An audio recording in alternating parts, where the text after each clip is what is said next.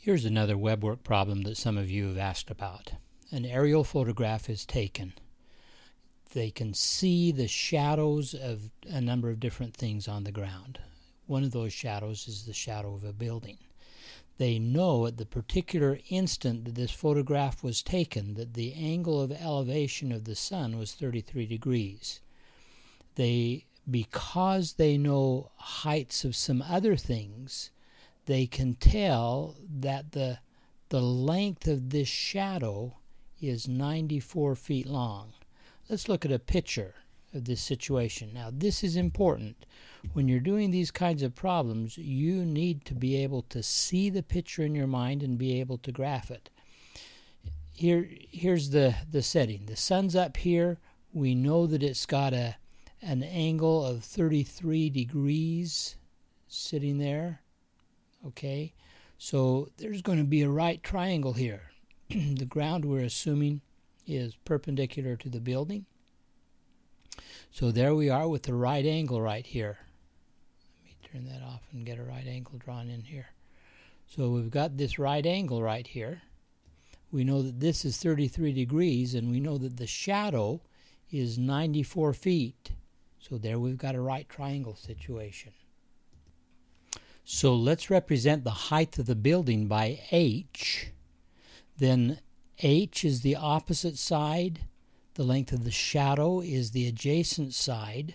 So opposite over adjacent, that's a tangent. The tangent of 33 degrees is equal to h divided by 94.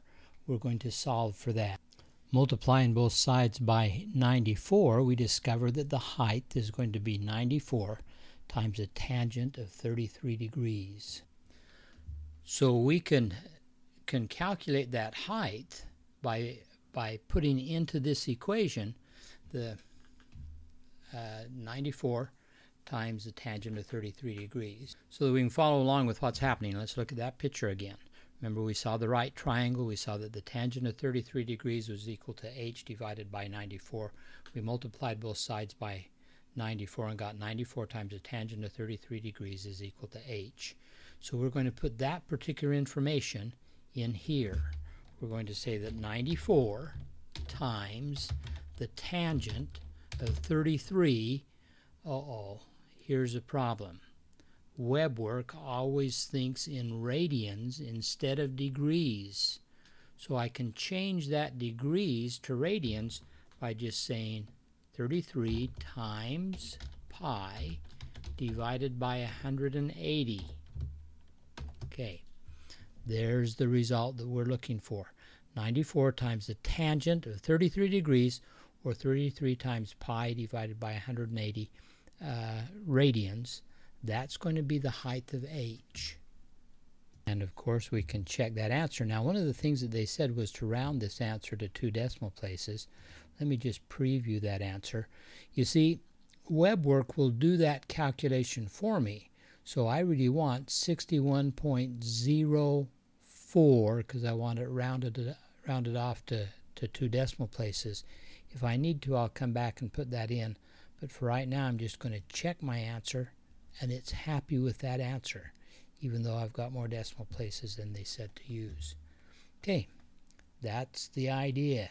It all comes from the picture. You have to be able to visualize the picture, be able to see a right triangle, and then in this case, we had some tangent information, so we could say the tangent of 33 degrees is equal to h divided by 94. Just solve for the h. That was just an easy algebra problem. And then there was the one other issue, is that in WeBWork always calculates things with radians. So instead of putting the 33 degrees there, I needed to tell WeBWork how to change that to radians instead of degrees. Okay, good luck with everybody.